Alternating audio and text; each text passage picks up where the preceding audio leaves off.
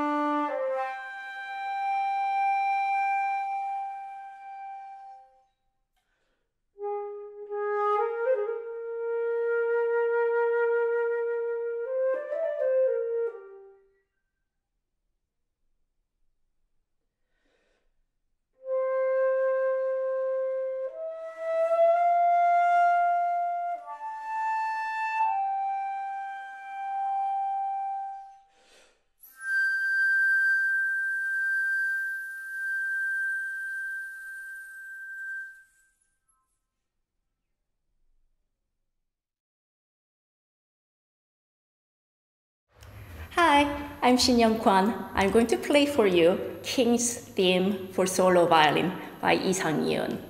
Isang is a Korean-born composer who spent most of his professional career in West Germany at the time. And the King's Theme is based on the musical offering by J.S. Bach.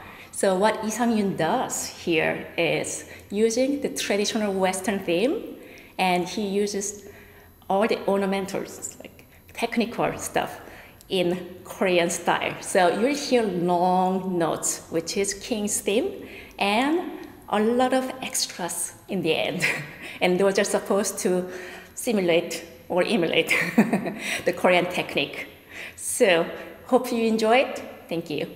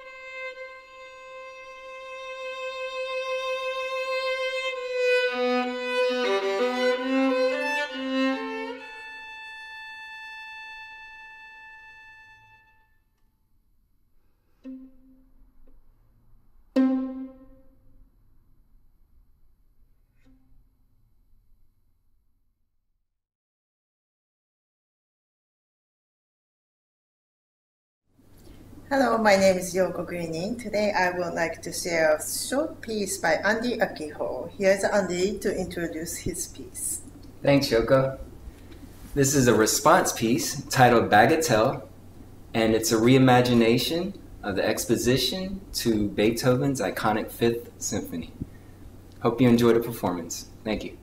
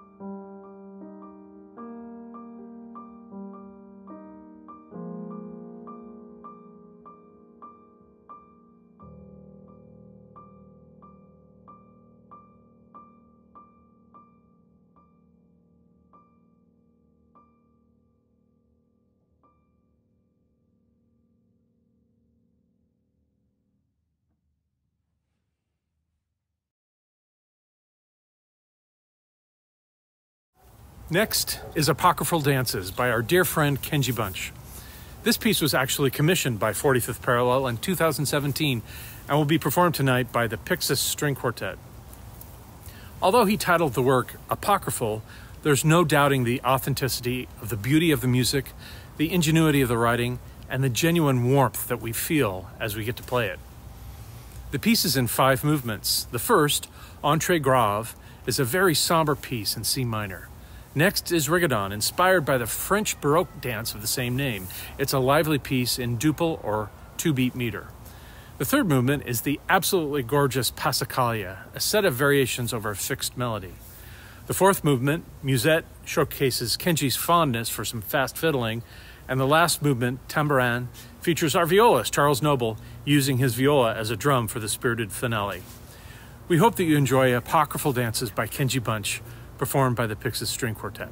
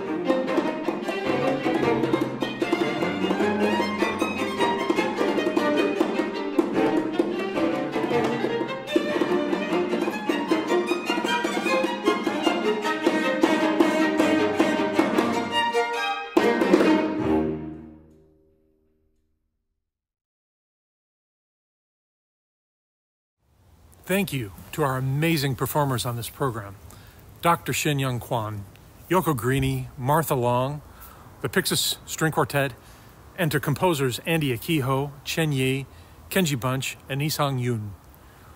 We want to also thank Dave Hertz and Matt Berliner for their recording expertise, and of course, Danny Rosenberg, who makes all of these concerts happen. Thank you, everybody. Your donations support the artists and can be made by following the links on Facebook and YouTube. Thank you so much for sharing your evening with us. Have a wonderful evening and good night.